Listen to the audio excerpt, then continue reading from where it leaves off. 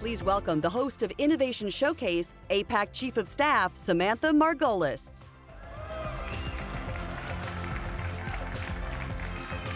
Good morning, everyone. Welcome to Policy Conference. Welcome to the APAC Village. Welcome to the Innovation Showcase. How about that opening morning session?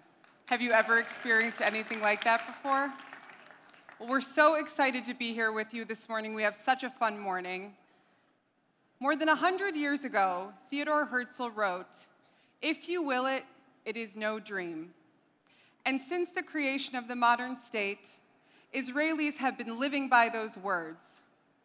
They have willed a better world and made those dreams a reality in every facet of our daily lives.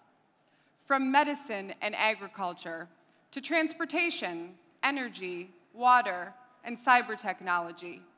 And now, just over 70 years after becoming an independent nation, Israel is set to become just the 4th country to land on the moon. Israel's innovation record around the world is nothing short of amazing. Israeli innovations are seen in every aspect of American life as well. Those who truly want to boycott Israeli products would have a pretty hard time getting through their day.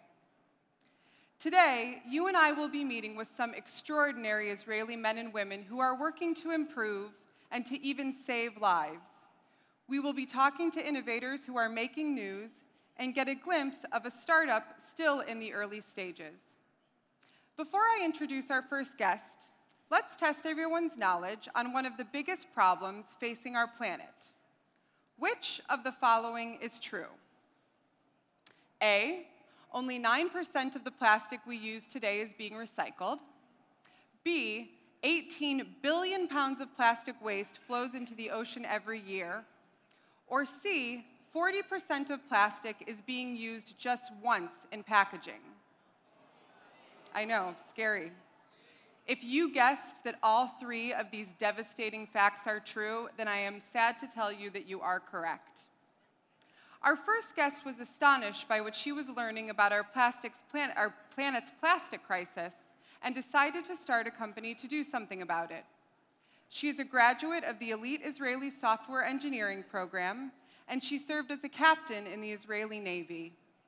Now she sets her sights on saving the Earth, turning waste into a resource, a crisis into an opportunity. Please welcome the CEO and co-founder of Tipa, Daphna Nissenbaum.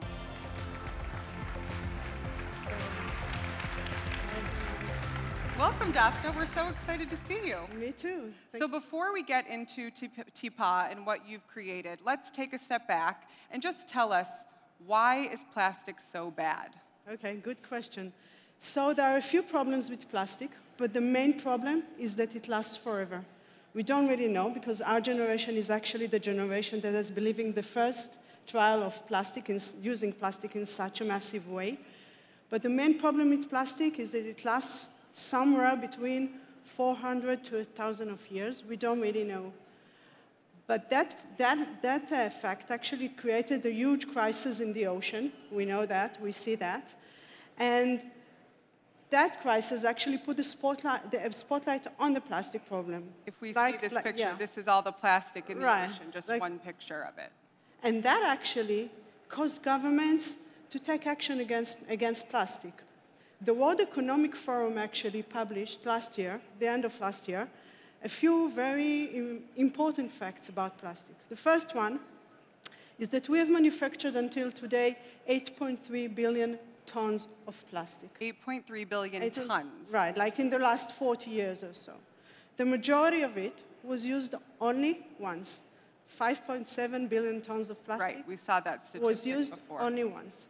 The numbers today is that only 9% is recycled, and from those 9%, only 10% is recycled the second time. So everything that we're putting into our plastic, our recycling bins, a lot of that isn't even being recycled. Right. It's actually just being thrown away. Right, so either it's incinerated, 12% is incinerated, but the majority, 79%, actually is discarded, either in landfills or in the ocean, as we see. Now, one more thing to know is that if we continue like this, within 20 to 30 years, we're going to manufacture 4 times more than we've ever manufactured. 4 times more in just 3 decades. Right. And that's going to be a huge crisis and above human capacity to handle. That's by the World Economic Forum. So you've created a viable solution to replace plastic. So tell us how you came up with the idea in the first place. Okay. So a few years ago, I had an argument with one of my kids. And how many kids do you have? I have 5 kids. 5 kids. So I had an argument with one of my kids about the bottle that he used to take to school. And I said, well, we cannot take a bottle every day to school, and we destroy the world, et cetera, et cetera. And I started to learn more about this plastic packaging subject. And one day I went out jogging, and I thought to myself, well, what is the most natural way we treat waste? And the first thing that came to my mind was an apple. Because if I eat an apple and I throw the residuals into the waste bin, it just disintegrates and biodegrades by itself, and I haven't created the damage to the world, and it's kind of vanishing. So the idea was to develop a package that is like, for example, like an orange peel, like organic material. So we can eat or drink the content of the package, and the package disintegrates and biodegrades exactly like an orange peel. So it's compostable just like anything else would be, like any other organic material. And instead of lasting forever, like for 1,000 years, it will disintegrate and biodegrade like an orange peel, and that's within 6 months. So tell us more about the technology that you created, and I think we actually have a video to show. Okay. So we've developed packaging solutions that are like conventional plastic. So what are we seeing here on the right and the left? So the right-hand side, you can see conventional plastic, and our materials are on the left-hand side. And you can see what happens between up to 6 months. So we have developed technology that, in one hand, has all the good properties of plastic, that protects the good through a supply chain, shelf life, et cetera, et cetera. But at the other hand, it's fully compostable and turns into a soil or a fertilizer within 6 months. So just imagine we can take all the plastic that we use, and it will turn within 6 months to a new resource, and that's a circular economy approach, actually. It's amazing. So absolutely. So tell us about what companies are using your product. Are there any companies that we would know of in the United States that are using it? Right, yes. So we focus on the food industry and fashion industry. We've started sales in Europe, which is they're most advanced there. So we have we work with supermarket chains in the UK and in the Netherlands, with grains granola companies, granola bar companies, fashion companies like Stella McCartney. That's Here huge. in the US, we work with Gabriela Hearst, wonderful Gabriela Hearst, and Mara Hoffman and other companies. So we have clients all over the world, mainly in Europe and the US. It's amazing. And there's so much more to do. Are there other companies that are doing what you're doing? No.